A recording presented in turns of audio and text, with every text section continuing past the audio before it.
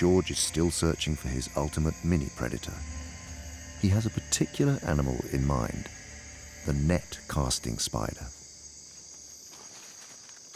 During the day they hide, but at night they use a unique hunting strategy. Ooh, hang on a minute. The first time I've seen this. What it does is it spins a framework of silk which holds itself in place. It then spins with special silk, which is this sort of blue silk, which isn't the same as the ordinary silk it makes. And that blue silk is very stretchy.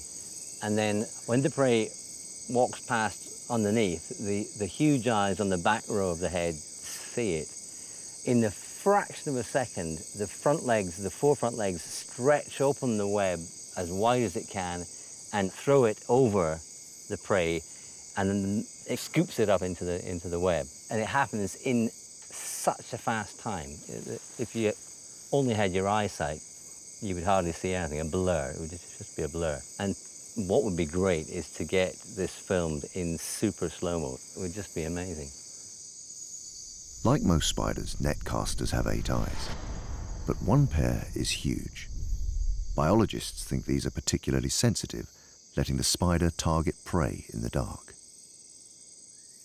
To examine their incredible hunting behavior for himself, George has called in one of the camera crew, Sophie Darlington. So where do you think? Well, I'm just trying to, I don't want to, I can see these scaffoldings are coming down. He's going to catch something that's going to pass beneath there. Sophie sets up a high-speed camera that will slow down the action 40 times. This behavior has rarely been seen in the wild.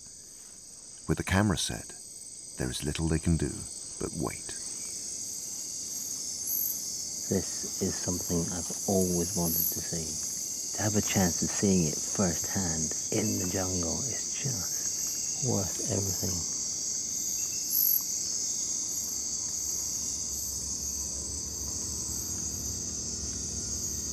Okay, here we go. What is it? A tiny cricket.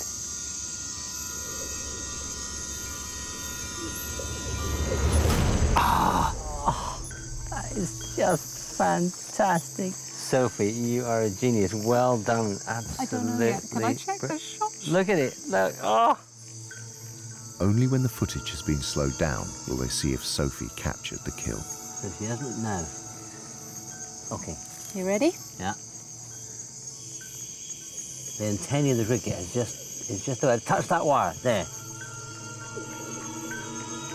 Orientates. Opens the net. Oh! God, that's fantastic.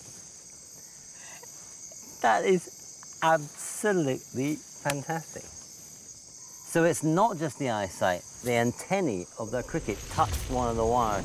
It was a trigger. Yeah. George can see for the first time that net-casting spiders are highly sophisticated. They use multiple senses to catch prey in the dark.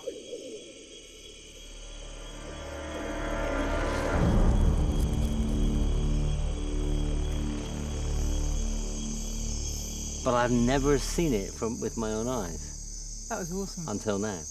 She's a superb creature.